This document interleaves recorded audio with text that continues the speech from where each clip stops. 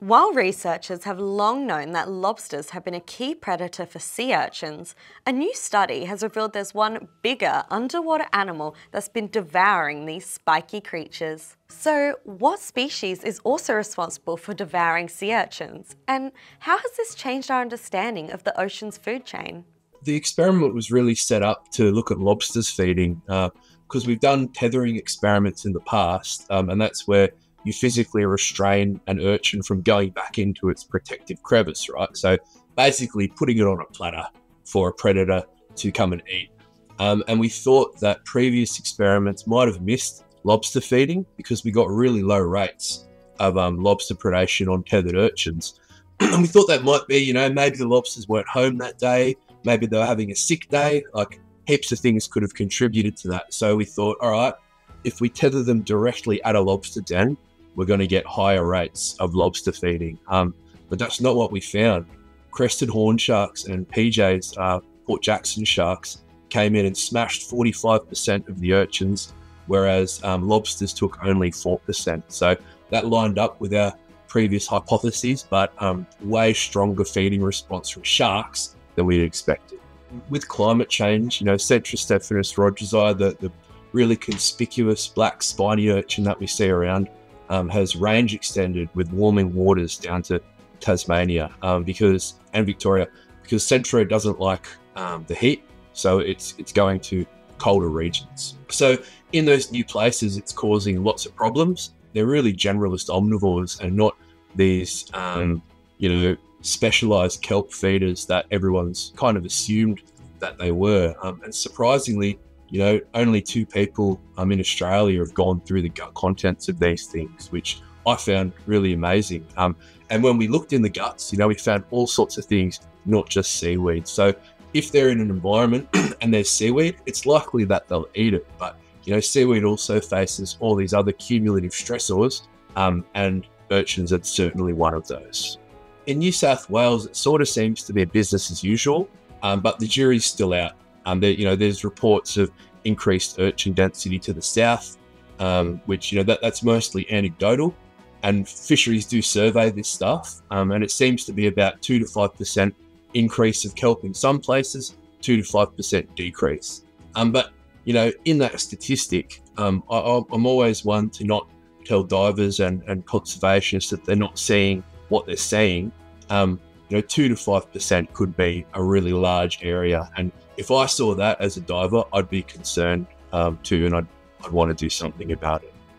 One of the main ways that people suggest we can control urchins is through sanctuary zones, and that's sort of where my research question started, because down in Jervis Bay, somewhere that I work pretty regularly, we've got these really beautiful, well-managed sanctuary zones that are full of predators of all different types. And in those places, we often find actually more urchin barons in the sanctuary than outside.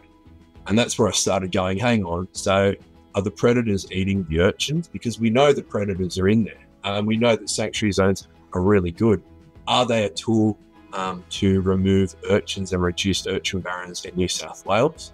I mean, that's another really interesting question that I hope to investigate in the future. If you make a sanctuary that has southern rock lobsters in it, they stay in one place and they do the job of eating urchins, whereas it seems that Sagimariosis varroae, the eastern rock lobster, even if you have a really good sanctuary, it'll take off for half of the year. And given that that's its life cycle, and that's its sort of what it does through its ontogeny, it's not that surprising to see that it can eat urchins, and it does, but it seems to be a lot more opportunistic than being this key predator that had this, really strong controlling effect on urchins that we're expecting.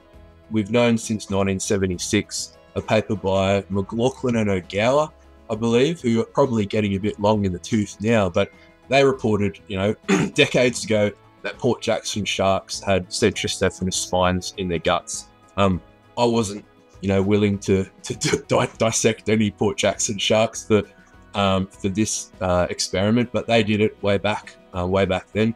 And also in 2020, I did some pilot studies where we had Port Jacksons coming in and eating urchins. I guess until this experiment, we didn't know how keen they would be to do it. And I suggest that some of that keenness comes from the fact that we've, put them on a platter. And, I suggest that they're probably opportunistically doing this. But, on the other hand, divers for some time have reported PJs and crested horn sharks having like purple lipstick. And it's been suggested, people were like, oh, maybe that's from eating urchins. And in my dissections of predators, you tend to find urchin dye from Centris stephanis. It has a really strong purple dye, which can indicate the presence of that food, in predator stomach. So given that we now find them eating tethered urchins, we know they've got this purple lipstick and we know it's in their guts, it's pretty likely that they've been eating urchins, this whole time to some extent. It's been suggested that these species of sharks might have seen some declines, due to trawling or, shark nets and stuff. But really, the empirical evidence is that they have a really high survival rate. So like 96% is the survival rate for sharks, this kind of shark caught in nets. So it doesn't really seem like, that's a limiting factor to their populations. But certainly, if we can bolster their populations, it would be a good thing to do. They just don't seem to be under any really great threat from fishing the way these other predators are and have been. I'm always really clear when I talk about this stuff and give presentations and that, to end on a note of, this does not mean that we've found a missing keystone predator, which I think a lot of media organisations and groups are keen to jump on and sort of publicise. That's really not the case, because these things have been abundant in the long term. Given that they eat urchins, they've likely been doing it all along.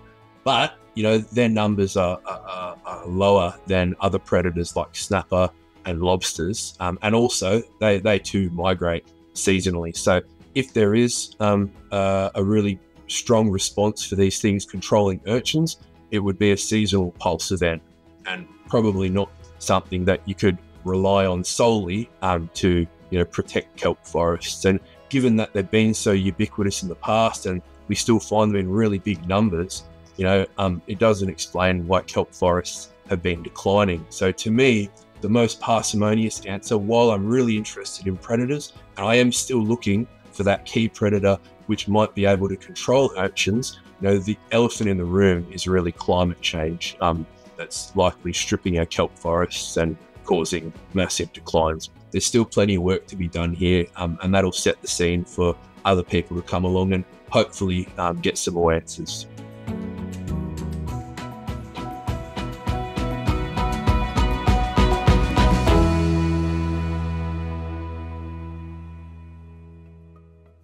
Thank you so much for watching. If you enjoyed this video, be sure to like and subscribe, and let us know in the comments what topics you'd like us to cover in the future.